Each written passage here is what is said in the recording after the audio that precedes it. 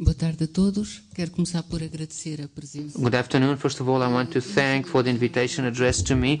I was not expecting so many people in this auditorium, I must say, but this makes me feel encouraged because this means that these are interesting subjects for all of you. So thank you very much for being here. Well, our study was on conceptual demands when teaching sciences from 1st to 9th grade. So our problem, initial problem, what we wanted to know was what is the level of conceptual demand in terms of sciences at the basic level of schooling, and how can different documents such as programs, curriculum, textbooks, and even teachers, how do they promote higher levels of conceptual demand? This was our initial problem. So this problem led to some research questions, which were to know what? To know what it was the conceptual demand in the documents coming from the ministry, like the program, basic demands, and so on. Then know the conceptual demand in textbooks. Well, textbooks, as we know, are instruments used by the teachers, and very important ones. And then also understand conceptual demand by teachers. So to what extent do teachers respect the pedagogical discourse, the official pedagogical discourse?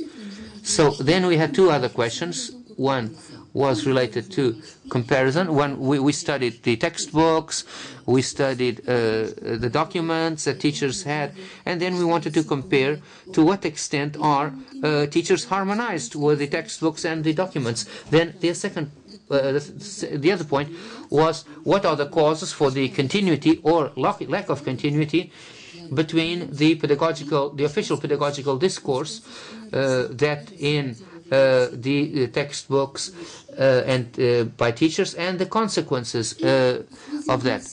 So, summarizing the study, I will say we had two main contexts: the official one, the official context related to the documents coming from the ministry, and then the pedagogical context more related to the school and to the teachers. So we had two discourses: the official discourse, and then the practical or the field discourse. Now, indicators, we had two main dimensions in this study: the what and the how. The what is what we ask from teaching sciences, and how is that implemented. And then for the what, we had three indicators: scientific knowledge, general cognitive capacities, and research capacities. And the how, we had two indicators: interdisciplinarity, so related to scientific knowledge. How is scientific knowledge related?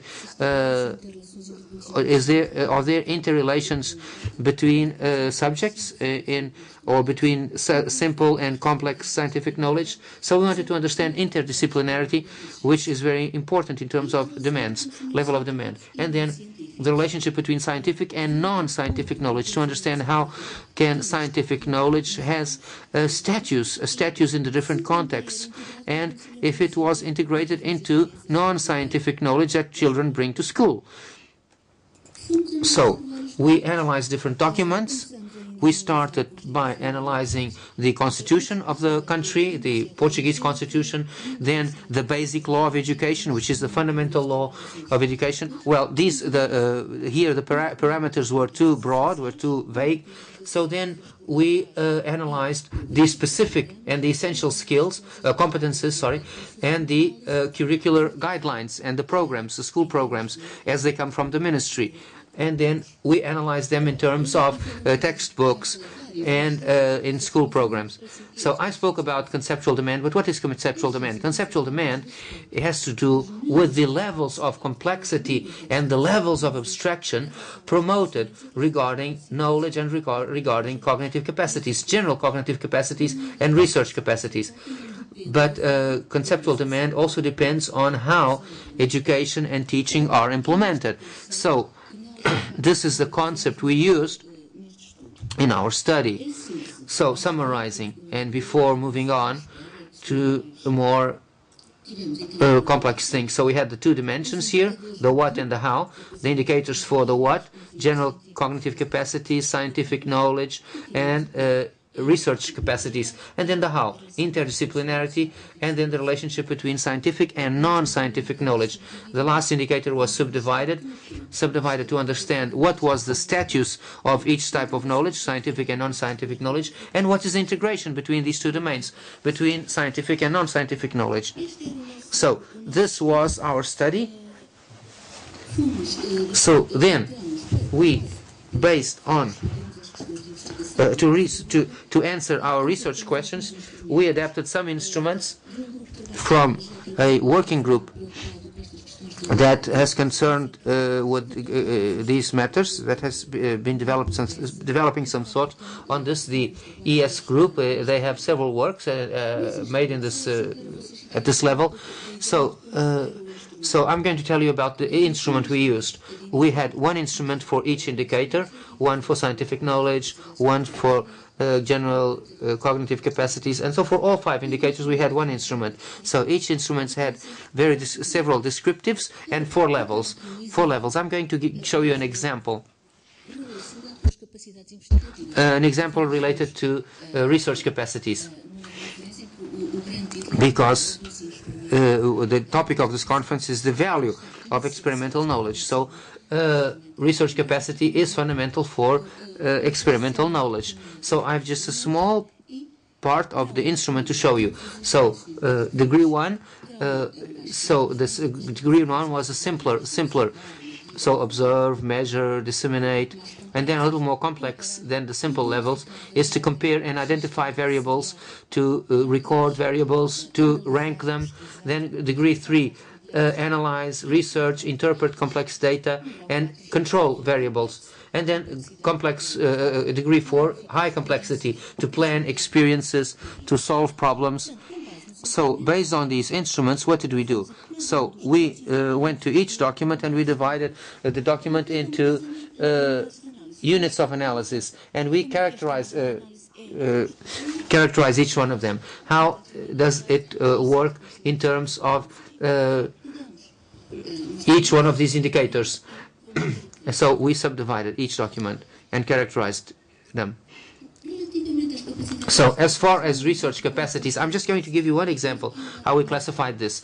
So we have one unit of analysis, and we classify as degree 1 because it appeals to observation of the world, microscopic world, relating this knowledge with the invention of microscope. And so the suggestion is to observe infusions with a microscope. So the unit is observation of cells. But now this one, degree 2, speaks about comparing cells. So not just observing them, but then comparing them. So the research capacity is higher. Then 3 asks for researching, interpreting data. It makes relationships between lists of data. And so degree number 4 is about planning research, small research experiences relating the constituents, the elements of the atmosphere with certain aspects of the life on Earth. So then we had results by school year, by indicator, by so many variables. So I'm going to show you only the total results. If you want detailed results, then I can give you those detailed results. But I'm going to give you the total results for the what and for the how. For the what, this document shows the following. We have well, this is by document, the document of essential skills, first level of schooling, second and third level of education, and then curricular guidelines and programs, and then school books, and then assessment forms. So, and then we have the code of colors, G1, 2, 3, and 4, for the different degrees of complexity. So looking at this, what do we see? We see that degree 1 is not so much represented in terms of essential competences, essential skills. So it is the level of conceptual demand is higher. Now we look at school books, degree 1 increases. We look at curricular guidelines, degree 1 increases. So we go at the assessment forms, also degree 1 increases. So this means that conceptual demand is going down. So now if we put them together, if we put the different bars together, it seems like as we go up, the level of demand goes down. So as we advance in the different documents, the level of conceptual demand comes down.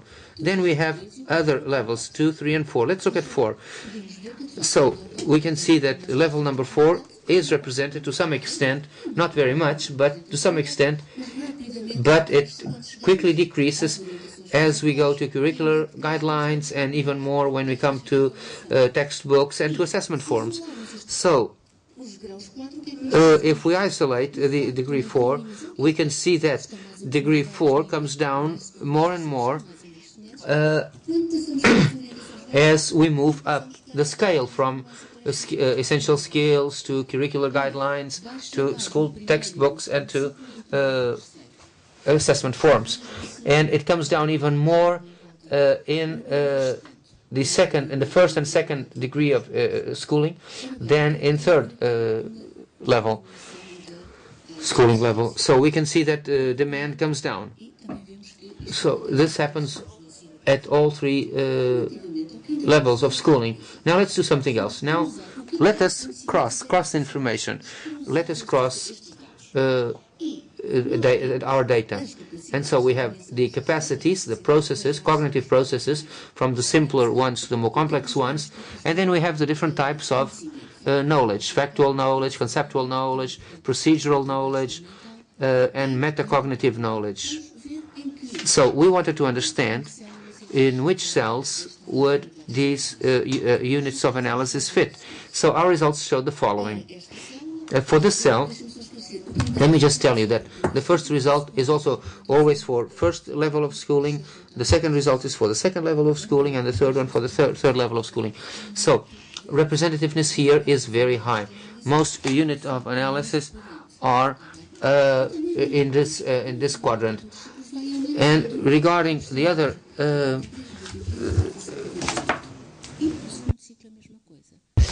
and then when we go to the curricular guidelines and to textbooks, so the percentage of this quadrant increases even more.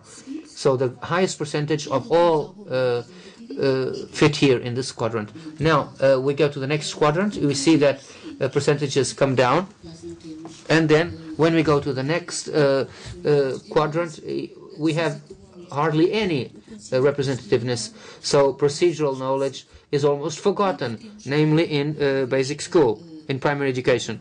So again here we have very poor representation of documents, but still essential competences and curricular orientation guidelines appear to some extent in the third level of education.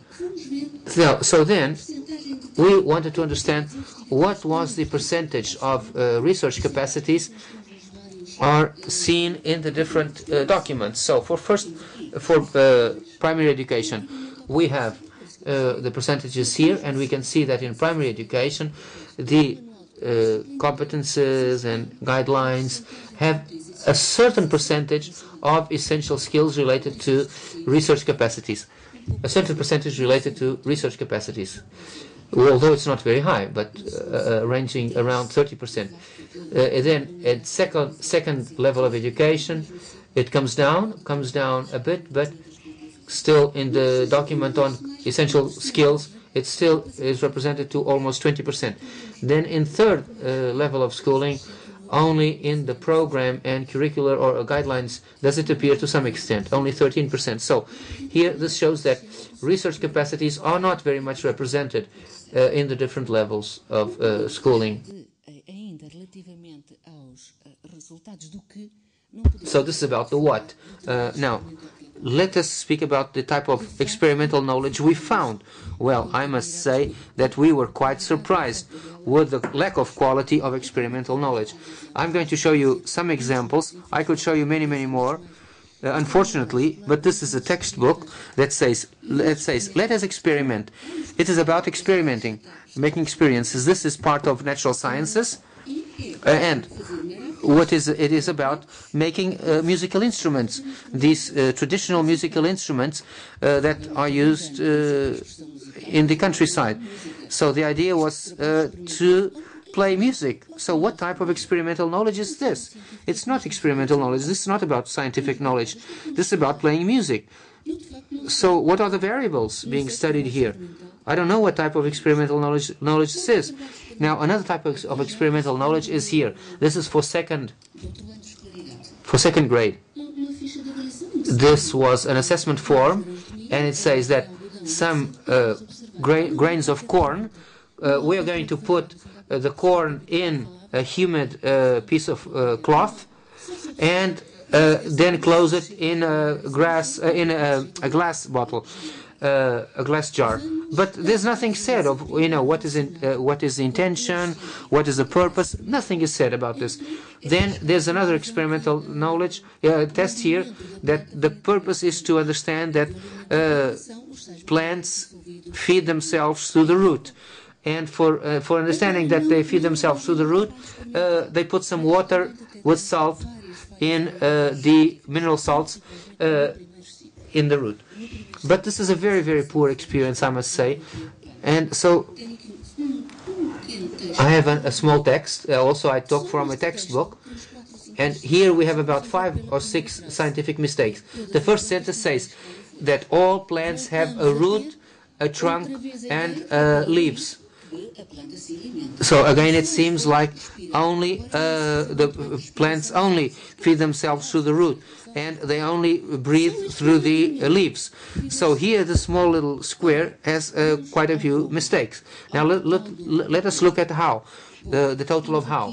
Well, how, for global terms, we have the blue color is much more prominent, but the purple color is a little more represented than in the other graph I showed you before on the what. So, but here we have something similar, is that degree 1 increases from primary education to second and third level of schooling, both in terms of essential guidelines, textbooks and forms.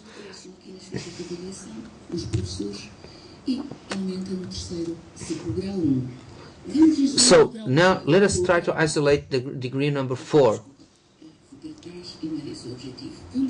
Degree number 4 here on this graph, we see that it is much more represented than before, much more prominent than before. It's a less dramatic situation, and here we see that degree number 4 is more present in essential skills and less present in other documents.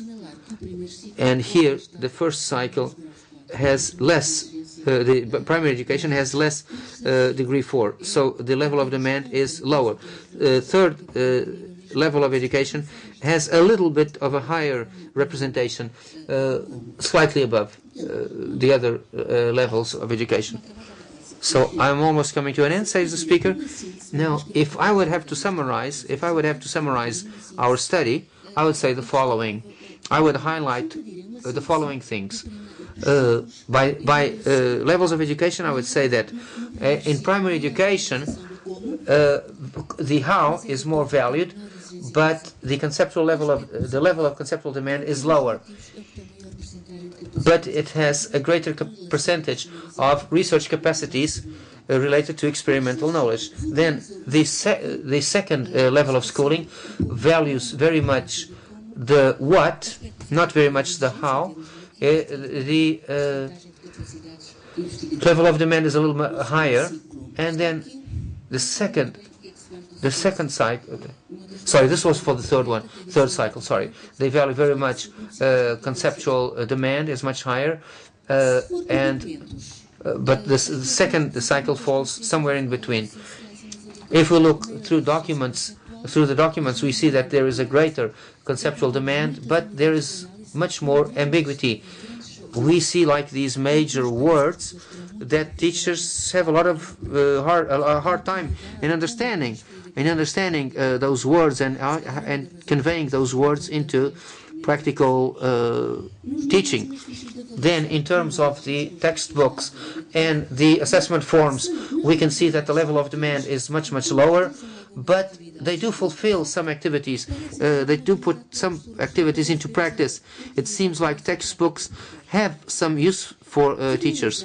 Then, the last indicator, I want to speak now about the most positive indicator we found, which was that of status, the relationship between scientific and non-scientific knowledge. So status was always high. The status of scientific knowledge, I mean, the status of sciences, the value ascribed to science was always present. Against